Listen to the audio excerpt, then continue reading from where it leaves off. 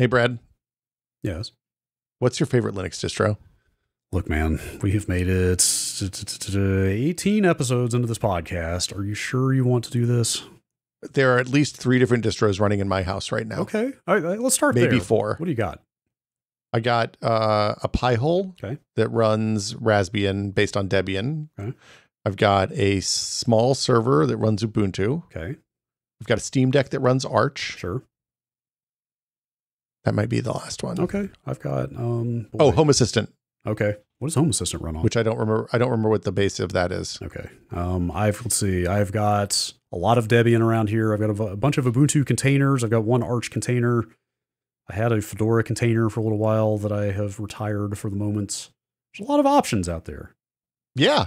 So what's your favorite, Brad? I'm not just saying this because of our guest. I genuinely enjoy Debian quite a bit for a lot of reasons. I think I've had the most fun with Arch. Okay.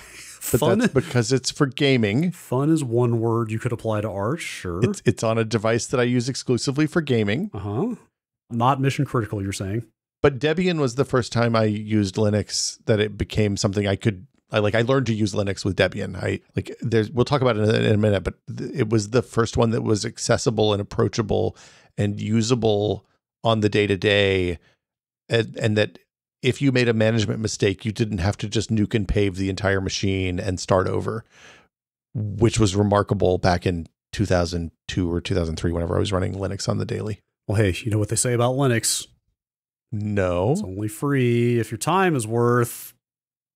Oh, no.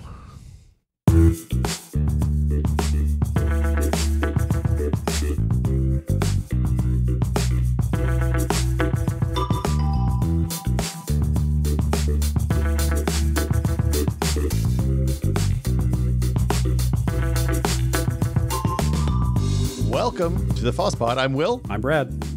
Brad, this week's episode of the FOSSPod is brought to you by Google Open Source. They bring all the value of open source to Google and all the resources of Google to open source. You can find out more at opensource.google. Sure can. Brad, this week our guest is Jonathan Carter, the project lead of Debian. He sure is. Which is one of the oldest and most influential Linux distributions. I'd agree with that. Yeah, absolutely.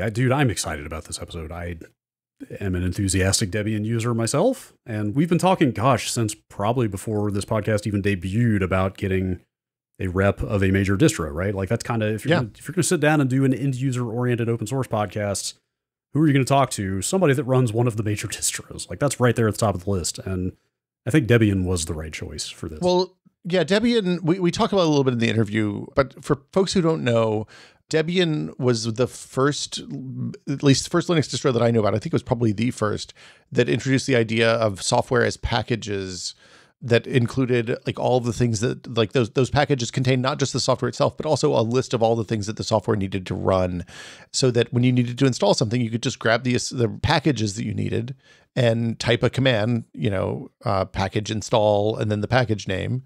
And that was all you needed to do. Now, they took that idea and then built on it and added the apt system, which is, I think, Advanced Package Tool. I believe apt stands for Advanced Package Tool. Yeah. Which is their package manager.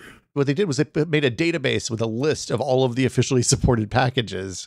And they also made that a spec that you could host your own repos, is what those are called, repositories with your own packages in them. If you like made backports from other distros or different versions or closed source versions of drivers or stuff like that, you could put them in an apt repo.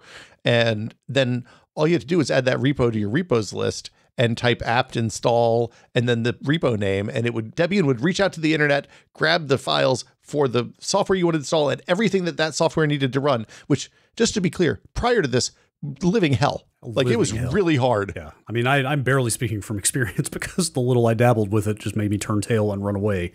But yeah, like prior to that, you were basically downloading source code and compiling it yourself and installing it yourself, and you had to deal with all those dependencies yourself, and package management made all of that not dead simple, but pretty close. Well, you could get into a thing that people call dependency hell, where like you had 3 pieces of software you used. They needed 3 different versions of the same package, of the same dependency. And Like if you weren't really good at Linux, that was hard to deal with. Like, so in 2004, I did a year of Linux on the desktop at work. Like I replaced Windows on my work machine with Linux, and I lived with it for a year. And I started out with Mandrake, which was what somebody who I thought was an expert recommended. And I immediately jacked up the machine to the point that the window manager wouldn't boot, and I couldn't do anything in the graphics, and I didn't have enough information to fix it. And another person was like, "Hey, try Debian. You're going to like this." And I installed some software with apt-get, and I was like, this is amazing. We're beating around the bush here. The upshot is that for all intents and purposes, Debian invented the App Store. Kind of, yeah. It's like historically very significant. It's also one of the oldest distros. It's from like barely a year or two after the Linux kernel itself debuted is when they started working on it, I think. And yet still around, still incredibly influential. There are like 8,000 distros over the years derived from it. It's like huge distros. Ubuntu is derived from it. Raspbian, which became Raspberry Pi OS, which is the main OS that runs on Raspberry Pis, is derived from it. And the reason that so many other distros can be derived from Debian is because it's completely open, it's completely unencumbered, and like, yes, all open source is open, to some degree, but like Debian is not corporate in the slightest way. It is 100% community driven. It's 100% built by volunteers. Canonical, as Jonathan will mention in the interview, works on Ubuntu, which is Canonical is a company. It is a corporation that makes money. But Debian is not like, something like Fedora that comes out of Red Hat, which is another huge corporation. Debian is just a bunch of people around the world who abide by the Debian social contract, which you'll hear about in the interview.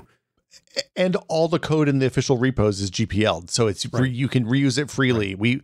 We put a copy of Debian on the Boot Magazine CD in like 1998.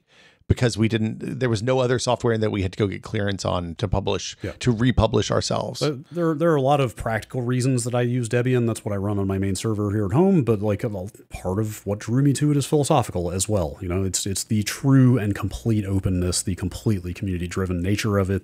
They've got commitments to making sure it remains completely free and open. In perpetuity.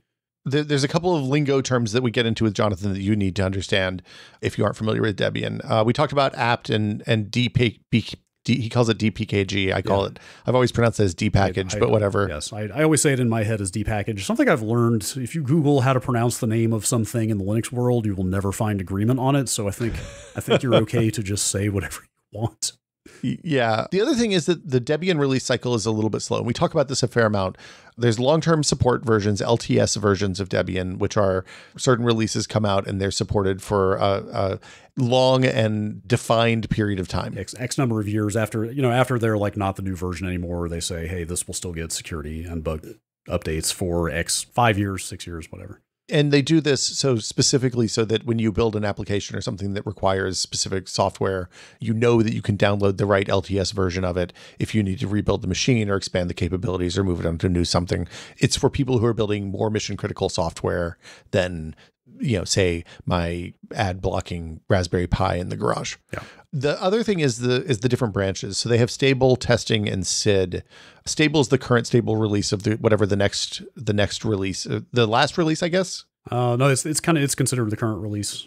Okay, but it's static. We talk about this in the episode, but it's when they put out a stable release, everything in it has been frozen in terms of the versions of the software in there, and that doesn't change.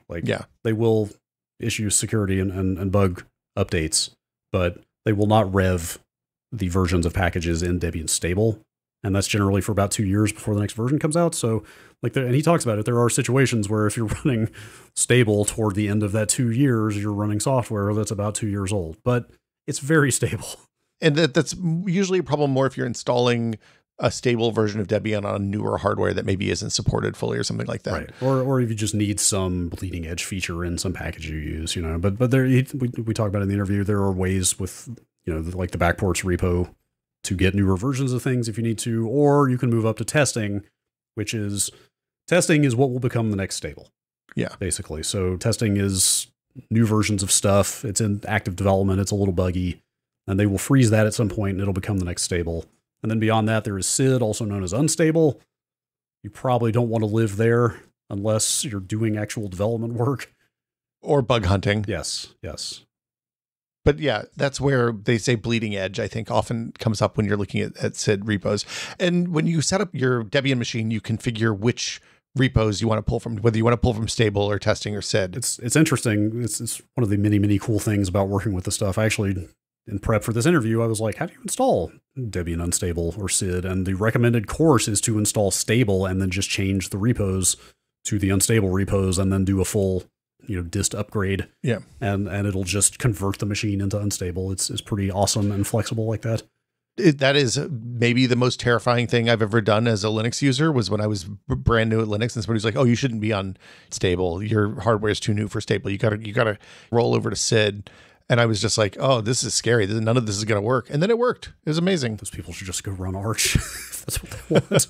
Well, I don't think Arch existed back then. But anyway, so that's it. That's Debian. Jonathan's been the project leader. We talk about how he became the project leader and what it's like to run one of the foundational Linux distros in 2023.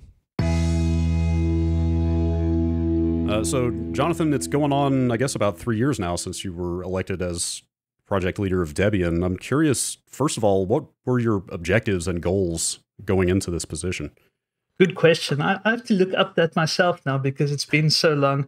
I feel like that old lady in Titanic when she says, it's been 84 years. And so I had a bunch of things I wanted to fix in Debian that I'm still working on fixing. And so maybe I can speak about the Debian voting process a bit. So every year we vote a new Debian project leader, and every Debian project leader, it's not like a manager or a boss of the project. You have a bunch of functions that allow you to steer the project a bit, but you don't get to make all the decisions or tell people what to do. So every year, a Debian developer who wants to become a Debian project leader can set up a platform where they explain what they want to do, what they want to achieve within this year that they become Debian project leader. And then all the Debian developers who are project members in the project gets to vote for a new project leader that kind of takes the steering wheel for 1 year inside the project. So when I was running for DPL, it was very interesting times. It was early in 2020. So that was just as COVID started breaking out and things just became really chaotic, and it was a bit difficult to come up with a platform because the world just seemed so uncertain. So part of my goals was to give some reassurance to the project and its members, give some comfort where I can. I also wanted to grow our community, set up more in-person meetings, make more funds available for people who wanted to do outreach. We had lots of people who wanted to go out to school and tell kids about Debian. And I just want to make sure funds are available for that. Unfortunately, that just didn't work out at all because of COVID for that year. I also want to promote mentorship and local teams, improve onboarding. And so all of that is starting to get better now. But in my first year, those specific things were quite tough. But yeah, that was what got me involved. I think, let me just see. It feels like so long ago. It's amazing how quickly time just flies. But yeah, those were some initial things that got me. And I was passionate about Debian. I've been a Debian developer for a few short years at that point, and just wanted to do more for the project. And that's what drove me to the position. I'm going to quote from an interview that you did around that time in 2020. The quote is, "Our marketing is a real issue because many people out there have really odd misconceptions about Debian." What are some of those misconceptions in your mind?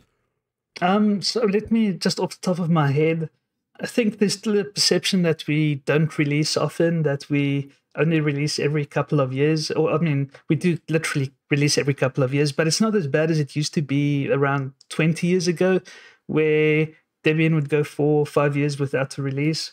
Because since about 2003, I think, it's been quite steady. There's been a new release almost on clockwork every 2 years. It's maybe drifted by a month here and there.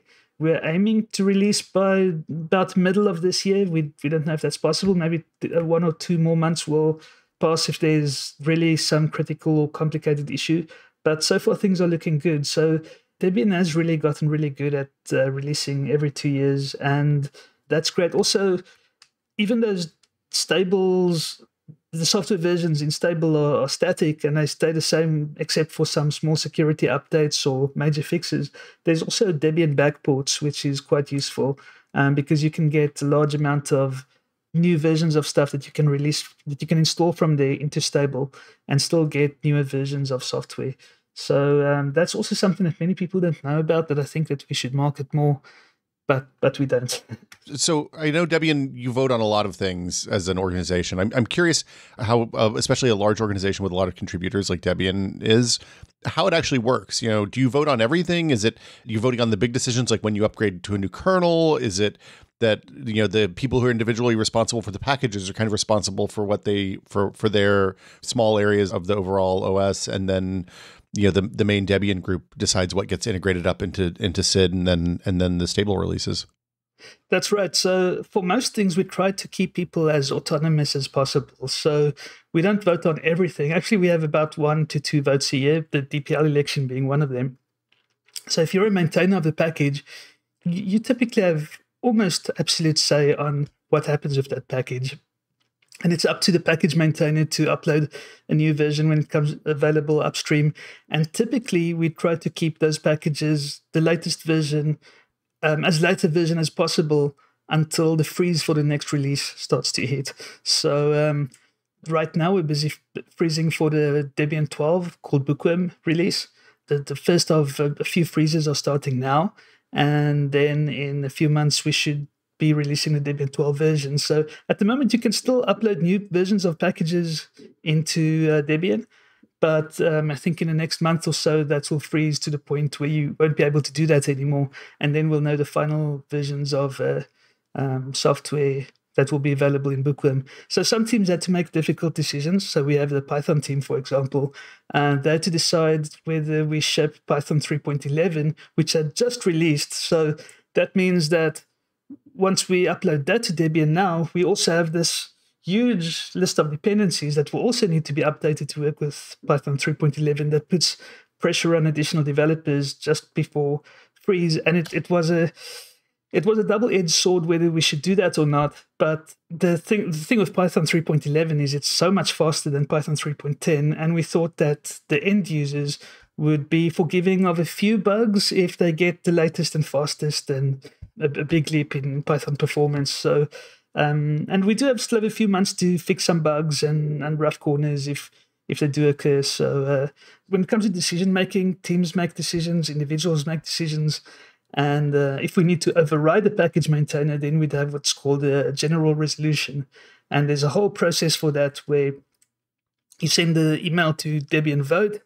You'll need seconds, people to second the motion, and then the project secretary will eventually set up a vote where the whole project votes on it. So we have in the past overturned individual developers once or twice, but it's not something that we like doing. It's uncomfortable and unpleasant for everyone, and it can demotivate that maintainer as well. So it's really a last resort. If something comes to a vote, it's usually not really what we wanted. I'll preface this by saying I am an enthusiastic Debian stable user, but stable does have a little bit of a reputation for being kind of, I hate to use the term like old or outdated, but package versions are kind of set in stone at the time of release or at the time of the freeze, and don't really change for, a couple of years until the next version. Does that create a lot of extra pressure to really get it right, like you said, with the Python choice? Like, since that people who run stable are kind of this is what they're going to have for the next couple of years, does that create extra tension in the decision-making process and urgency when you're trying to lock those versions in? It does, because at the moment there's lots of pressure on everyone to get their packages up to date to the latest upstream versions, and there's some packages, for example, Toot is one of them, that interacts with upstream software like Pleroma and Mastodon, where you can post your status updates. And because API changes upstream a lot, the client side also needs quite a bit of updates. So I'm pretty good at updating that package. If there's a new upstream version, typically within 24 hours to 3 or 4 days, the new version will be in Debian. But often a day or two later after one release happens, I get emails already saying, hey, can you please update Toot? I want this latest version when they fixed one of my bugs. And there's a few of those. And I think many Debian developers just get overwhelmed with emails asking, can you please get this updated now before freeze happens? And there is definitely some pressure there. How many developers are we talking about these days? How many active contributors are there to Debian? Do you even know? Yes, but it also depends on your definition of active. So we have what we call the missing in action team in Debian. They look at people who haven't contributed in any way in Debian and basically ping them and ask them, hey, are you still there? Are you still alive? are you still involved in Debian? Because we have a bunch of, there's a site called contributors.debian.org that checks whether people files bugs or contributes to the wiki or mailing lists. And we have some methods to check whether someone is active or not. But our definition of active is quite broad. So if you file a bug or post to a mailing list, you can still be marked as active. So that doesn't mean you're a huge contributor. It just means it means we've seen you, and we know that you're still active in some level inside the project. So on that level of active, it's in the thousands. So we have about almost 1,000 Debian developers. Those are people who are members of the project. They have voting rights. And then we have even more people who just casually contribute. So they might add a patch to a bug every few months, or some of them uploads packages every week. It differs quite largely. But if we come to the core amount of Debian developers, people who contribute very actively on almost a daily basis, I would, at the thumb suck, I would guess that's about 300 or 400 people. Okay. And everybody's volunteers, right? That's right. That's amazing. Some people contest that a little bit too, because obviously some people are employed and they work on Debian on their employer's time. But from a Debian perspective, they're all volunteers. So we don't pay anyone to contribute to Debian. Although lots of people do it as part of their day job. I promise I'm not having delusions of grandeur here, but since you mentioned kind of filing bug reports, I filed a bug report on the kernel package about 3 weeks ago that was accepted, and I think they're going to make the flag change in the next version. Like, what category does that put me in your eyes in terms of, like, I'm certainly no developer, I'm not packaging software myself, but like for people who are kind of like users that kind of stick their fingers into the process a little bit, like what level of sort of... That's not even in my view. That's a formal definition. So in Debian, we call that a Debian contributor. So your role would be a Debian contributor. And we hope that Debian contributors eventually become Debian developers. It doesn't always happen, but we value all contributions. And if someone makes a few casual contributions ever, then that's also valuable. And anything you contribute will affect maybe anything from 1 to dozens to thousands to maybe hundreds of thousands of users out there. So every small contribution matters. I feel very special right now. It's time to update that business card, Brad. I guess so. It's funny. In 2003, I was a magazine journalist, and I spent a year ditching Windows and using Linux on the desktop. And Debian was the version of Linux that I chose after doing a fair amount of research. And at that time, the idea of a central software repository where you could just type a command and it would search for and then install the software you wanted was really, really remarkable. Like, that was a novel concept, not just in Linux world, but also in the commercial software world too. Do you think that people who grow up now, who've had app stores and their entire life can even appreciate that as a concept that, hey, there can be a place where you just go to get the software you need? It's conceptually fascinating to me. It is, yeah, I think so too. I also started using, that was also the year I started migrating from Windows XP to using Linux full-time, 2003. But yeah, Debian almost single-handedly invented the App Store, or the App Store concept, over the 90s. And I do think that it will be less impressive to younger people today. But I still meet lots of young people who are enthusiastic about the idea that there's a single repository for all the open source code that exists out there that they can easily get and install, and they still get excited about it. So maybe they won't have the historical appreciation as much as we do, but they're still enthusiastic about it and eager to get involved. So I still have hope for the younger generation. To me, that was the thing that separated Debian from everyone else, and that was the thing that that began to made Linux a more manageable piece of software for a lot of people. And I think that's one of the reasons we've seen so many kind of follow-on projects that are built on top of Debian.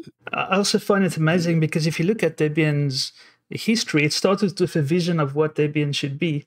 But for years, Debian wasn't anywhere close to that vision. So, I mean, the Debian project started in 1993, and dpkg only came along in 1995. So, for 2 years, Debian didn't even have dpkg. Would we even recognize that as a Debian system now? And apt only came along in 1999. So, for a large part of the 90s, Debian didn't even have apt. That's almost kind of mind-blowing.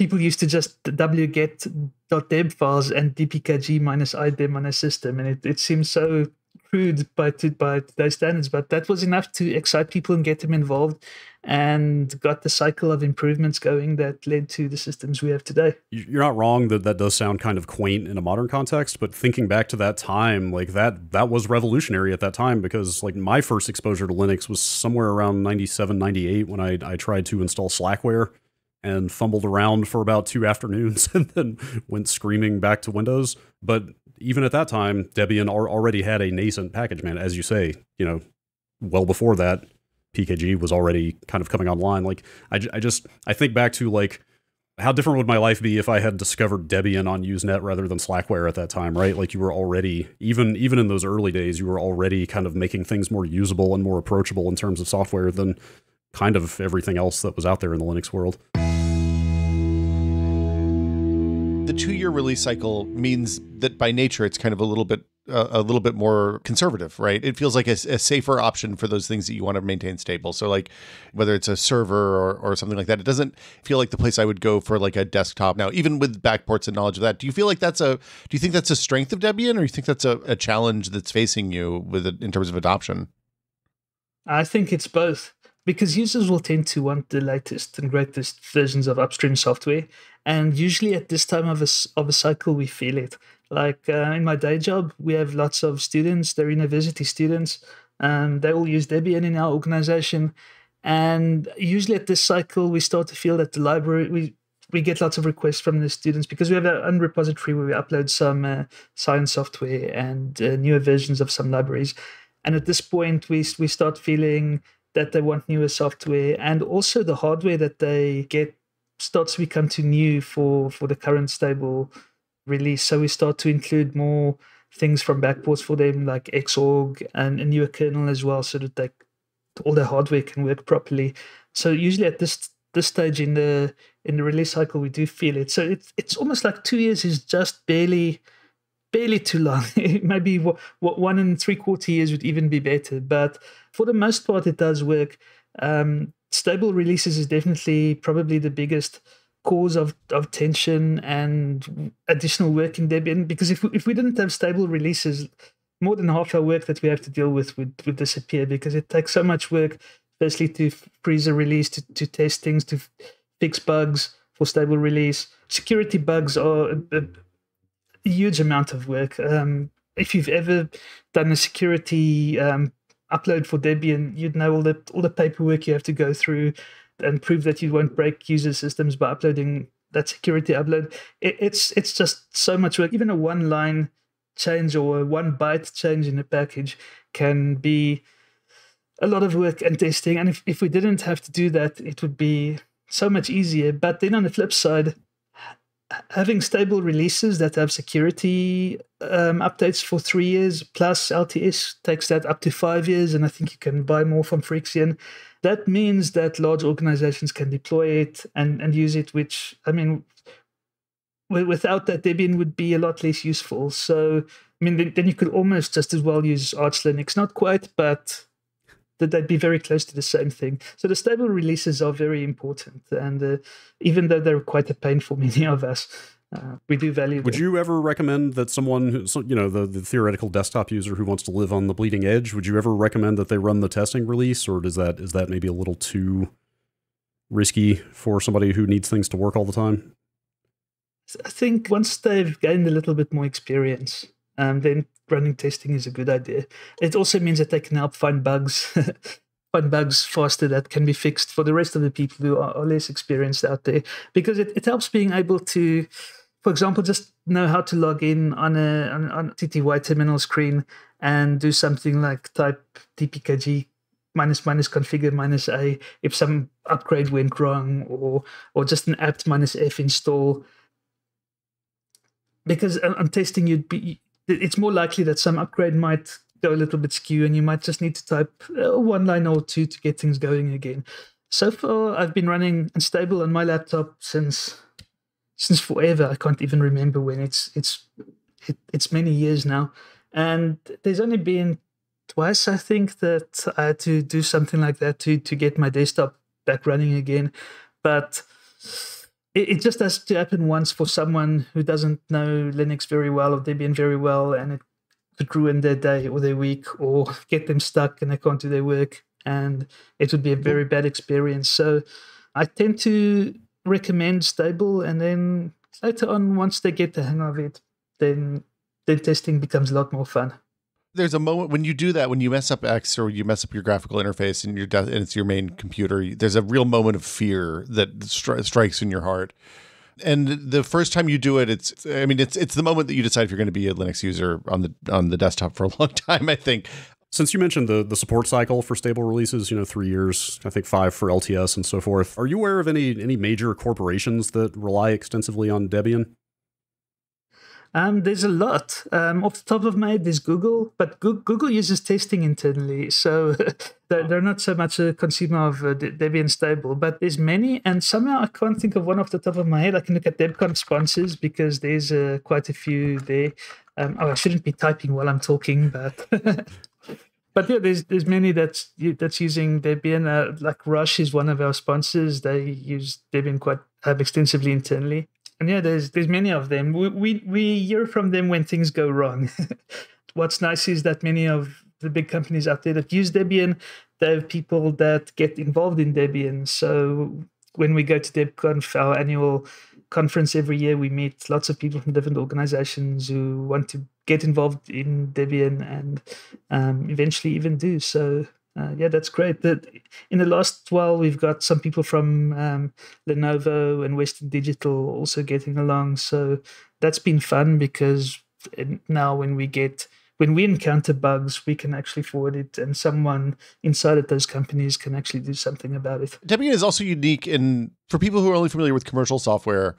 It's unusual that Debian has formed the foundation of a ton of other Linux distros at this point. It may be unusual to them. I think it's not unusual in Linux world. But there's actually a statement that says Debian welcomes and encourages organizations that want to develop new distributions based on Debian. And I wonder how much of that, do you have a sense of why that is, why people like Debian, building off of Debian so much? Yes, that's quite a big question. I think it's something that we want too, as we want people to build on Debian, and because we can't be everything. We're just too small in terms of our active developer base. It's impossible for us to be everything to everyone. So we like the idea that people can take Debian and make it their own and customize it to their needs and pass it on to their clients or to their actual end users. And often that means that they end up contributing some of that back to Debian, which is really useful. Like our biggest spin-off, like Ubuntu, they contribute a lot back to Debian. They've even done big, complicated transitions in Ubuntu, and then once that has completed, they started the same transition, minus all the bugs that they fixed, back to Debian. So Ubuntu has done a lot for Debian, and that's been a beneficial relationship. And we've had a bunch of different ones like that. And the other big difference with Debian is that we don't have any license or we don't have any roadblock for people basing their products on Debian. You can base your product in Debian without getting in touch with us, without getting any sort of special permission. With Ubuntu, for example, you do need to get permission from Canonical before you base your product on Ubuntu and pay them some fee for that. But Debian has nothing like that, so it makes it easy to base things on Debian. Is the ease of access... part of that's due to licensing, I know, because your mainline repository is just it's all open source. There's no closed source code in there, right? That's right.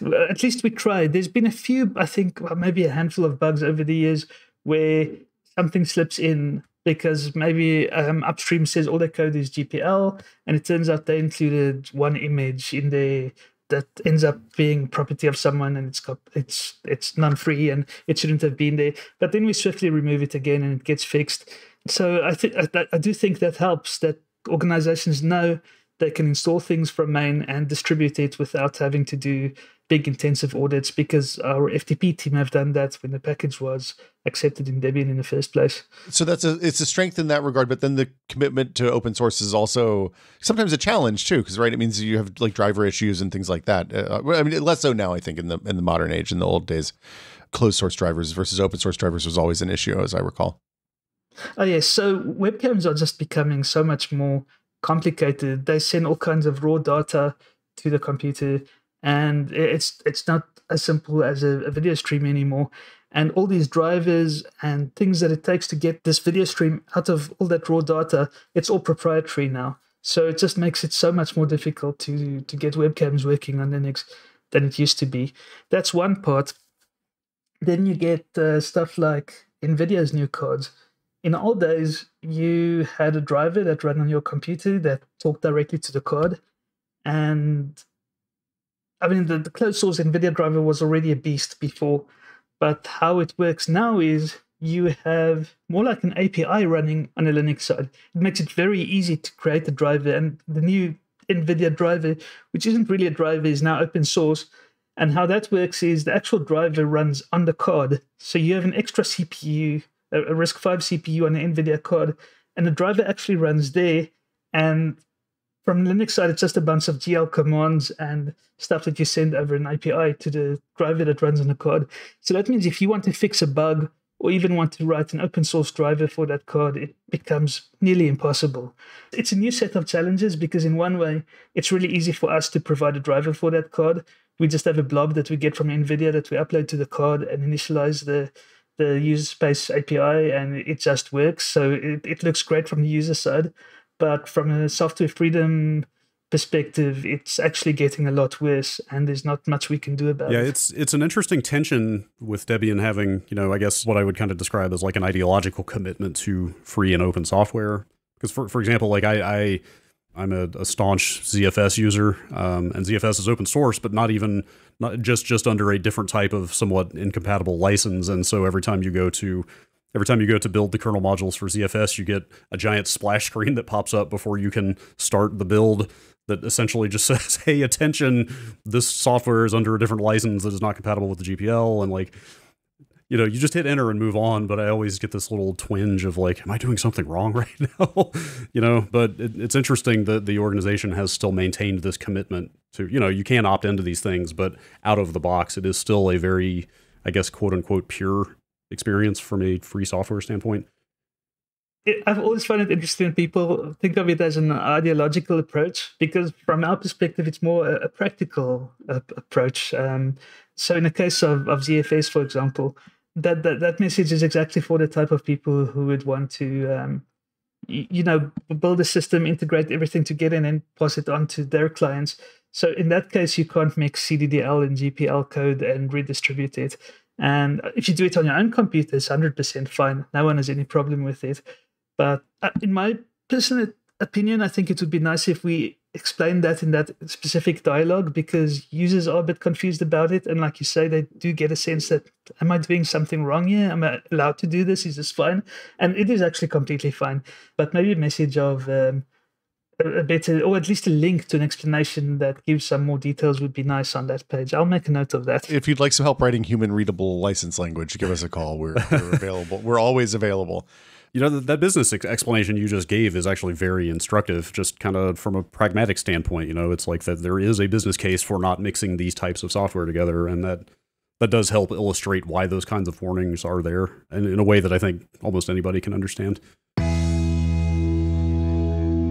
I often think about a big open source project like Debian as a self-organizing organism, but I think that's a little bit unfair to you and the folks that organize, that run the organization of Debian. But you do have a well-defined set of rules that are now more than 20 years old, I guess, that kind of define how the project works. And I'm curious, how much of your job as the DPL do you feel is maintaining that and keeping that up to date and moving forward and putting the organization in a place where it can adapt and grow and remain relevant? Or, how much of your job is on the day-to-day is just, writing code and, checking in code and validating commits and helping people with their challenges? So the DPL role, you have one very big power in Debian, and that is that you can set up delegations. So you can give other people almost any power that you can imagine in Debian. So that's a delegation that the DPL can set up. So the DPL itself doesn't have so much power, but you can give power to other people. So we have lots of delegations within Debian that the DPL has allotted. So For example, when it comes to things like policy, we have a Debian policy team who maintains our actual packaging policy. That's over 200 pages of how you should maintain packages and how you should deal with certain situations in packages and how you should work with libraries and upgrades and how the maintainer scripts should work. And every few months, there's a new version of this Debian policy guide, and it's versioned so that you can even tag in your package which policy version it last adhered to, so that when you do upload your package again, you can compare that standards version, that policy version, to the new policy version. And inside the policy manual itself, there's a changelog that you can follow to get your package from one version to the next to keep it compliant. So there's a whole team working on that, which is great, which means that the DPL doesn't have to worry about little things on that detail. We also have the DebConf committee.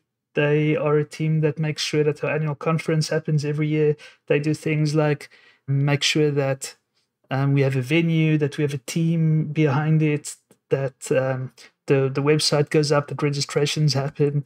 And there's all these different teams that exist. There's one that maintains all the accounts in Debian. So when you become a new Debian developer, they make sure that you get your email address and can log into servers and all of those kind of stuff. So we have our Debian system administrators who take care of all our infrastructure. So we're very strongly and team-based, and from the DPL's perspective on creating delegations for that. A new one that helped me a lot was the community team. This was actually a delegation that was set up by the previous DPL the year before I became DPL, and I've been so thankful for that, because they catch so much community issues and interpersonal issues, and if I had to deal with all of that, it would have been a huge strain on me. So yeah, I'm very thankful for that specific one to have happened just before I became DPL. But yeah, teams and delegations play a huge role in the day-to-day running of Debian and keeping things churning. So you mentioned that nobody is earning a living from the Debian organization directly, that it's all essentially volunteer-driven. One of the things we're interested in on this podcast is how people essentially doing a ton of very intense volunteer work also support themselves. Do you have a sense of kind of what the predominant means of earning a living is among Debian contributors? Or maybe to put it another way, I mean, is it safe to assume that most of the contributors are just doing a ton of work in their free time to keep all of this going? Is that kind of how it shakes out for most people? It varies quite a lot. I think typically it's people who has a day job and their employer are fine with them contributing to Debian on work time, probably because it benefits the employer as well, or maybe the employer is enthusiastic about Debian. I think that's typical. Then on the outliers, we have people who don't work for various reasons, and maybe they're students, maybe they're on some disability grant, maybe they're just rich. We have a bunch of people who just have lots of money, and this just happens to be what they like doing. And there's a big range of different Debian developers and what motivates them to contribute to Debian. So yeah, it varies a lot. It's amazing seeing these wide range of different people at the DebConf conference every year.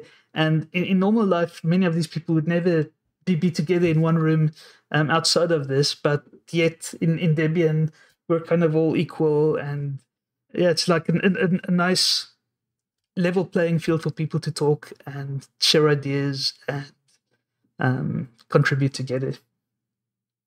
We do get quite a bunch of donations within Debian from commercial companies and also individuals as well.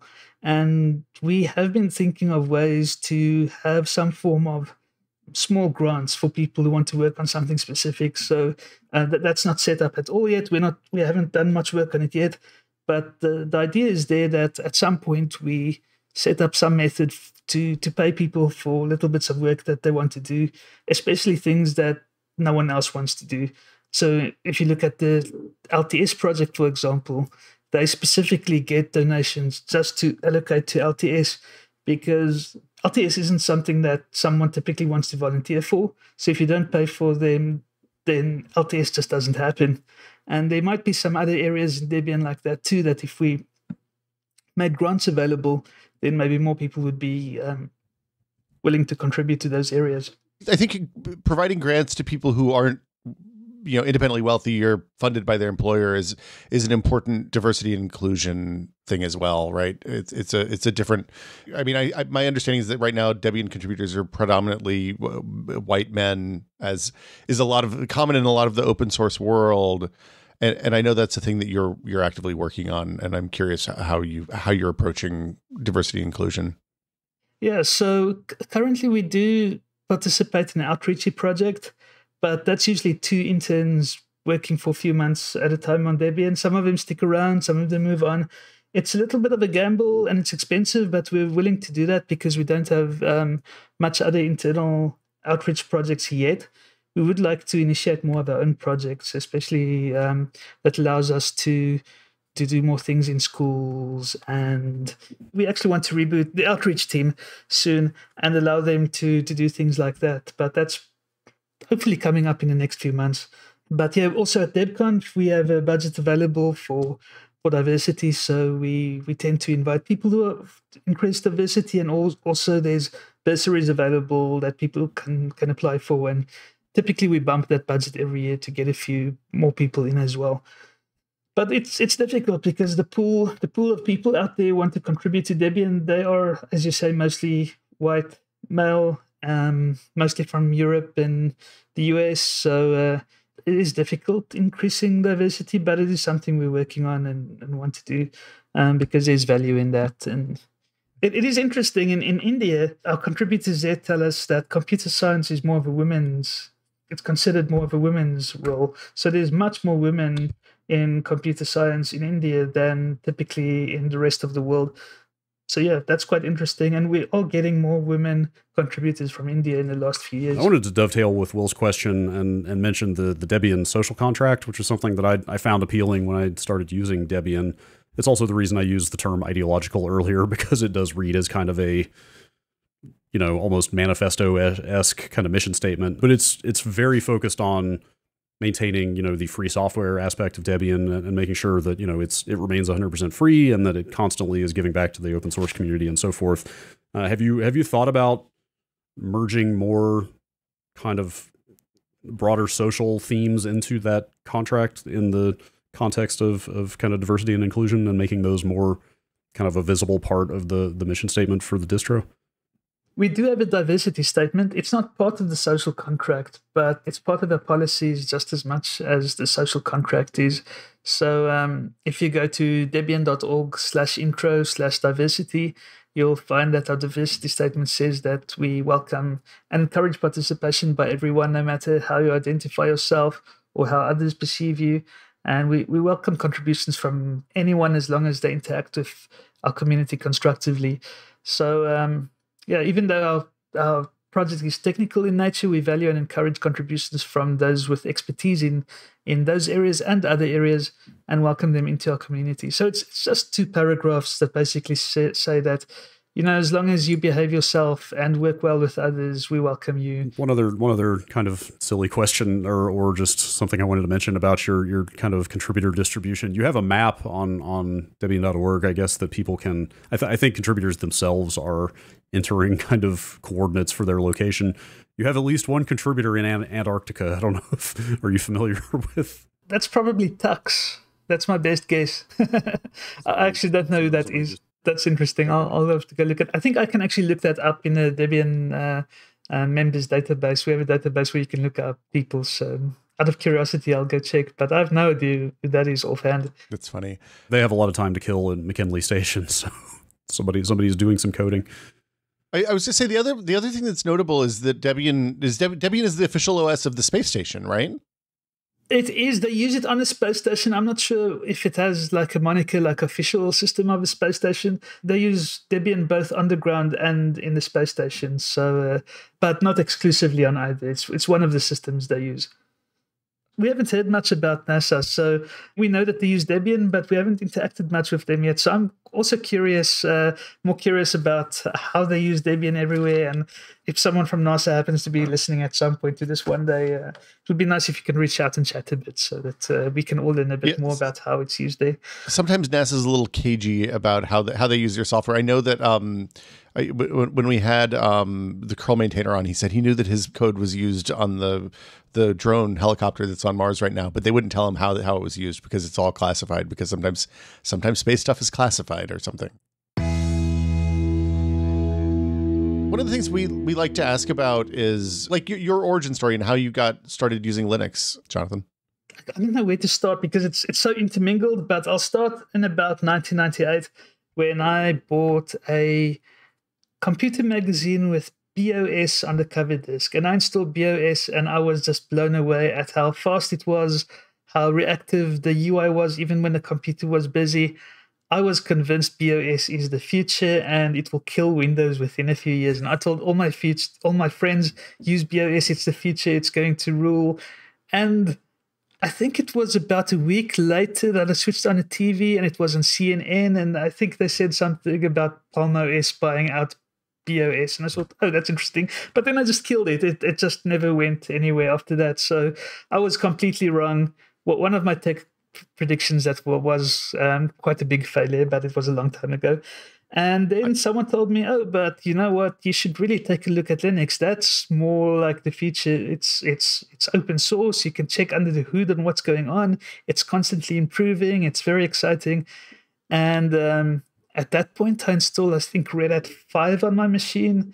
And I was just so unimpressed with this garbage. It was like my modem didn't work, my display card didn't work. It was completely the opposite of my experience with BeOS. And I said, no, I'm not going to use this Linux stuff. It's a waste of my time. And then later on, when I think, was it Red Hat 6 or 7? When one of those were released, I installed it again on my computer. And suddenly my modem worked, my display card worked. My sound card worked. I could play videos. I could connect to the internet. It was mind-blowing, the progress that was made in such a short time on my same hardware. And it was just really amazing. I didn't switch from Windows yet, but at least at that point, it was enough to convince me that there's some momentum behind it and improvements, and people are actively working on making this better.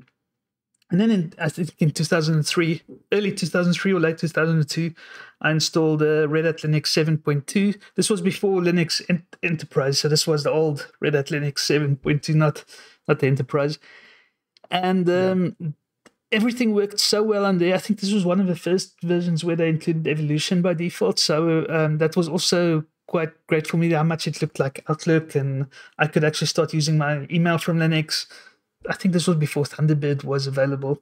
So at that point, I switched from Windows XP to Linux full-time and got really excited about it. And at that point, I was playing with Samba and with Apache and learning how all the various services on Linux work. And I thought, wow, someone should really go to schools and start computer clubs and teaching this to kids in schools. And I was very enthusiastic about this. So I kept posting about this to my local Linux user group and other groups in the area. And then I got in touch with, by the Linux user group, with the Shuttleworth Foundation. They're a non-profit organization founded by Mark Shuttleworth that worked locally here. And they were just starting out a project to get Linux computers into schools. So the project was called Tux Labs. And they were getting refurbished computers from organizations and then turning them into thin clients and installing them into schools. So at this point, I started volunteering for that project and later worked on full-time. I just became a contractor for Shuttleworth Foundation, and then I worked full-time there. So at this point, when I started working at Shuttleworth Foundation, my manager said, you should really start using Debian and you can become a Debian contributor and you can get like, my nickname is High Voltage. And I think at the time my email address was something like highvoltage@thepub.co.za. And my boss said, you could get High Voltage at Debian.org. You should really do this. And I was like, the idea of becoming a Debian developer at that stage was so far-fetched to me. I never thought it would even happen or that I could become a Debian contributor. And then the one day, my manager, his name was Thomas, he came in and said, hey, Mark is planning on doing support for Debian Unstable. He's going to call it Ubuntu, and he's starting working on that next year. So this was in 2003, a year before Ubuntu came out. So later that year, Mark had all the Debian developers he wanted to hire come down to Cape Town, and they were at the Shuttle Foundation one day, and I was just so intimidated by the Debian developers. I couldn't even go up and speak to them. It was like, Thomas kept telling me, go to them, say hi, say hello, introduce yourself. And I just couldn't. I didn't speak to any of them in the end. It was just too much for me. But at that point, I tried out Debian, and I was also not very impressed with it. At that point, I used OpenSUSE for quite a while. It was just called SUSE back then, because I was still on dial-up, and it came on 5 CDs, and it was just so convenient having all the packages available on disk, being able to easily install offline. But then he told me, no, you're using Debian wrong. You should use testing. That's the right one to use. Well, it might have been Unstable. I can't remember. But when I switched to Debian Unstable, it changed everything for me. I completely got hooked, because I would do an app upgrade, and suddenly I had the same versions of the software I was reading on in my RSS feed earlier that morning, and it was just mind-blowing having access to such a large repository of software and having it so much up to date. So that's when I got to Debian, and later on to Ubuntu 2 when that was released. And things just grew from there. So from Shuttle Foundation, I went on working for a company called Impi Linux. They were a local Linux company doing support for the government mostly. So I did lots of public sector work with Linux there, migrating government computers to Linux, and all the weird issues that came with, like, their app doesn't work because we don't have ActiveX in our web browser, and lots of complications there. And from there, I worked in Canada for 3 years and deployed Linux in schools in Canada and the US. And that was lots of fun because it was working in schools again. And yeah, after that, I came back to South Africa and worked for university almost exclusively since then. So, and I had my own company that I ran on the side too. So I've that's a nutshell of lots of different things that I've been doing with. I've worked in many interesting mining industry, using Linux in lots of different cases, and it's interesting seeing how people use it everywhere, and all the interesting different workflows that exist out there. And Jonathan, if we ever do, so I started my first job working as a journalist was at Ars Technica covering BeOS in 1998. So if we ever start my dream project, which is a BeOS fan podcast. Yeah, Jonathan, I actually wanted to ask, have you checked out Haiku, the kind of fan continuation of BeOS? I have, especially because I've been such a BeOS fan in the old days. Right. But it's interesting looking at it from a new perspective now that I also understand a lot more about operating systems and how they work. And this time I was more disappointed by it because it's a single-user operating system. So basically everything runs as root. So it's not something you'd want to run on a server and run Apache and a database. And it will get hacked so quickly. If you actually use that in production, it's a fun system to play with. I'm glad people are working on it, and it will probably advance and get better with age as well. I think alternative operating systems are important. If you look at Linux, it's becoming more and more commercial. If you look at Linux Foundation, they're basically a trade organization that works to meet the needs of all the big corporations that fund them. And sometimes it feels like the little person who's just a Debian user or a Ubuntu user or whichever distribution, their interests are more going onto the sideline. And it might be fine. And I think Linux will be a fine system for many people for a long time to come. But I kind of like the idea that there's backup systems like, Debian had a Debian system with a FreeBSD kernel for a while. Yes. And I kind of like that there's a little bit of a backup available just in case things don't go so well with Linux at some point. Maybe it's 20 years from now or 50 years from now. It's nice that there is something that can be picked up and improved to become a next decent option if needed. What's your daily driver look like these days, Jonathan? I want to run Debian stable, but it usually lasts about a week, and then I'm back on all the way up to unstable again. And I enjoy running unstable, not only for the new software, but it also helps me find new bugs so that I can fix things for my users before it gets to them. I also use ZFS quite extensively. I use it on my laptop, my desktop, pretty much on everything. The killer feature for me is just being able to do ZFS, send and receive. It just makes backups so brain dead easy and simple. And at least I know if I see the snap sign sync on both sides, I trust that my data is the same on both sides. There's just so many backup systems that exist out there, and it's difficult to verify the actual status on your backups, and you don't want to test them the day you have to do a restore. So, ZFS is a huge important part of my life. So you said you run unstable usually. How often do you update? Are you always on the daily? Typically daily.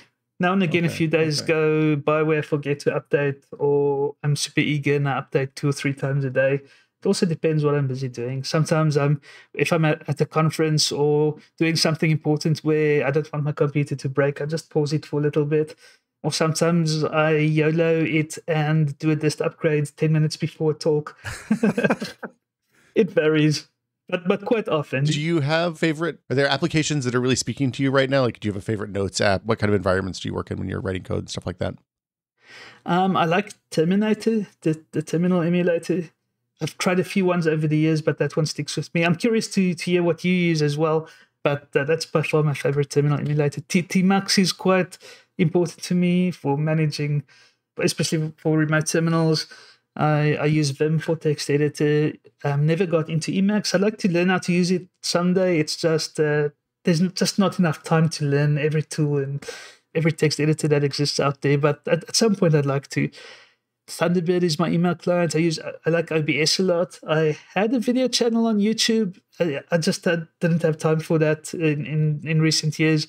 For OBS, I do stuff for DebConf too. Like we have this thing called Loopy that runs between talks that shows clips from people who send in their videos and the schedule. And it's this big automated thing that pokes OBS and drives it from the back.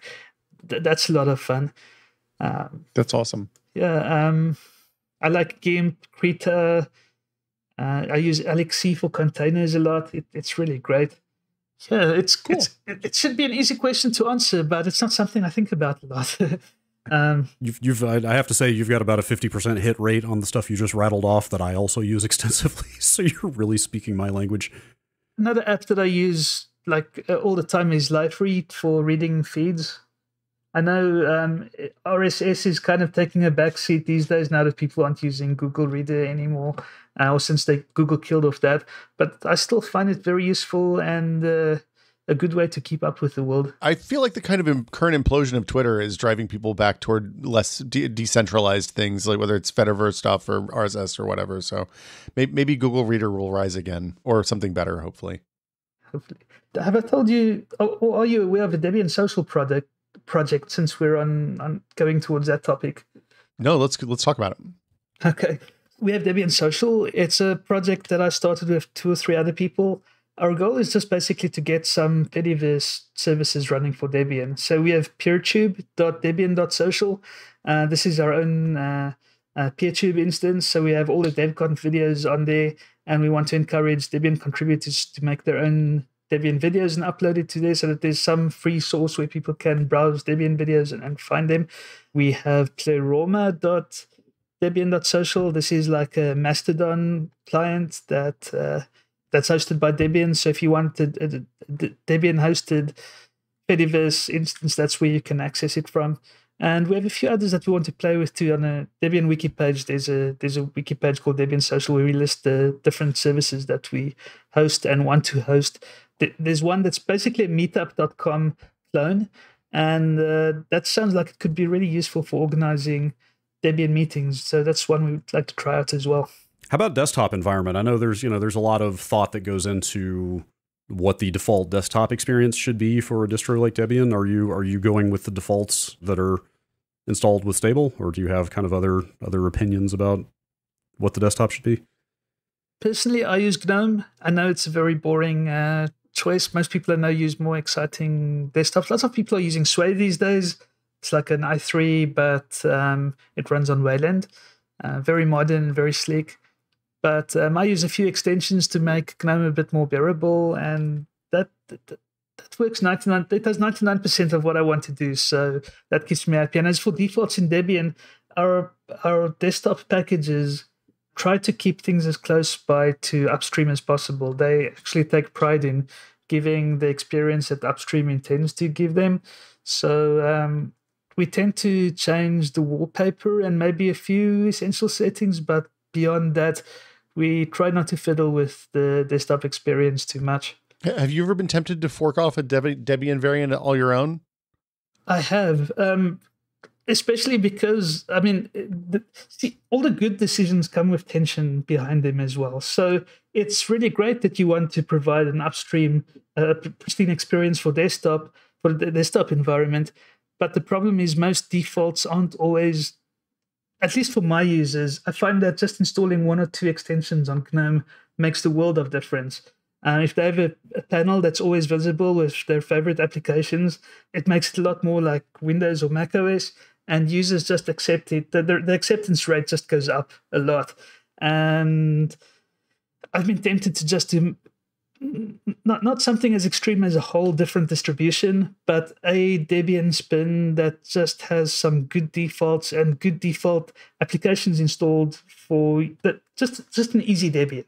I've installed Debian for some colleagues, and it's interesting the comments that you get from people. Like my one colleague was very angry because Debian doesn't have traceroute installed by default, and it's such an odd thing to me because I mean anything Debian doesn't have, you just apt install it and it's done. But that's enough to push some people away that it doesn't have some things installed by default. So I think an easy Debian should come with bunch of things that people typically find useful and expect to find on a unique C system, and just make it easy to install and get going without having to do much configuration or additional setup. Ubuntu does a good job at that. I'll give that to them.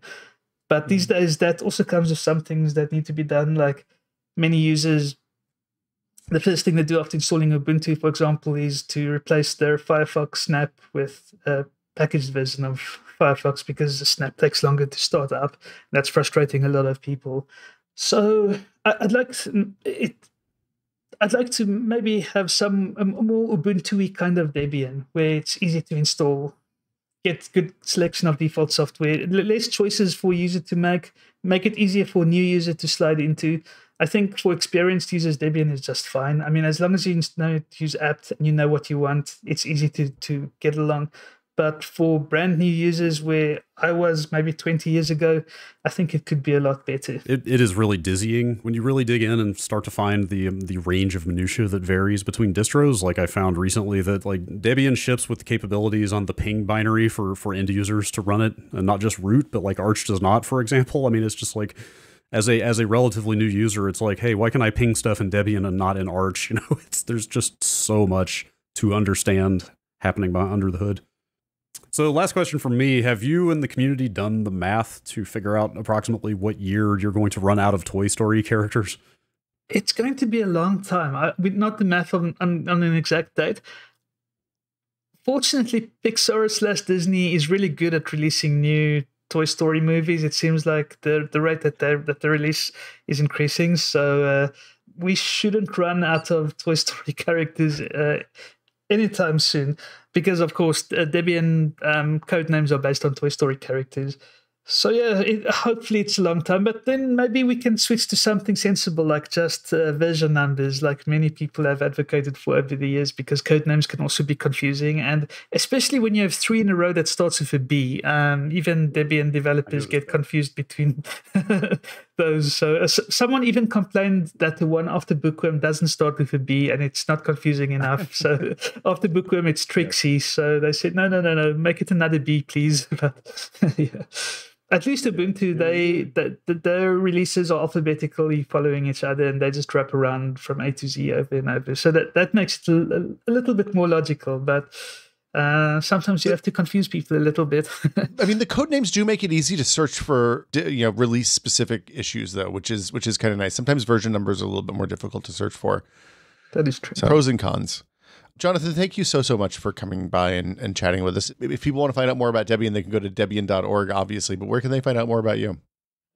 Good question, because I have a blog that I don't update that often. That's something I want to fix. That's jonathancarter.org. Hopefully by the time this podcast is published, I'll have a new blog post or two. I want to put some more effort into putting out content out there. And yeah, if you want to follow me on the Fediverse, you can follow me on pleroma.debian.social/high voltage. I certainly learned a lot about Debian today, Brad. I learned a lot about myself. Yeah, I had no idea this whole time I've been working with a contributor. Look, I don't want to, I'm not having delusions of grandeur here. I'm telling you, new business cards. I filed one bug, but it was accepted, and apparently that makes me a Debian contributor. It's the proudest moment of my life. Congratulations. But I mean, that's kind of the magic of this thing, though. That's what's so awesome about it. Like, I use it and enjoy it, and it does a lot for me, and then I identified something about it that could be better, and I went to the appropriate people. And in a matter of days, they were like, you know what? Yeah, we'll do that. Sure, we'll fix that. And like, here we are. And now it's going to be even better. You're one of thousands upon thousands upon thousands of people who have worked to fight entropy and make the world a slightly better place. I don't remember if I said it in the interview. The thing I filed was to enable better support for newer Intel CPUs. And then I got to tell my friend at Intel later, I was like, hey, I got Debian to add support for Alder and Raptor Lake to the kernel. Look at me. Well, but the really neat thing about that is the downstream consequences of that are huge, because there are a bunch of distros that are built on top of Debian. And like, when my Ubuntu server updates in a year or two, it will pick up that kernel patch. And like, that's amazing. That's the power of open source. It feels awesome. I mean, whatever. I filed one bug. I ran report bug once and filled it out. Like, it's not like it was a lot of work, but it feels awesome to think in even some small way, like, hey, I made a change and it's going to affect a whole lot of people, hopefully in a positive way. Yeah. I mean, now if it's responsible for crashing a spaceship or something like that, that's on YouTube, Brad. So think about that. They probably should not be running the latest kernel out of backports on the spaceship, on the space shuttle. But this was a super gratifying interview for me. I mean, it is something that I'm pretty passionate about and that I spend a lot of time with and get a lot of use out of and benefit from. I mean, it's fantastic. And thanks so much to Jonathan. You can find out more about Debian at debian.org. Also, a lot of the Debian-specific social networking stuff that Jonathan mentioned is kind of wrapped up or rolled up, rather, at debian.social. And I can't remember if he actually mentioned that address in there when he was talking about that stuff, but they're kind of Mastodon equivalents and video hosting and a lot of the stuff they use to enable communication in a social media-ish way about Debian is at debian.social. There's a lot of good community stuff there. As always, this week's FOSSPod is brought to you by Google Open Source. They bring all of the value of open source to Google and all of the resources of Google to open source. You can find out more at opensource.google. Matt Purdy produced this episode and Sabrina Hill edited it. As always, thank you all so much for listening. We'll be back maybe with a slightly Debian-related episode in a couple of weeks. See you, everybody.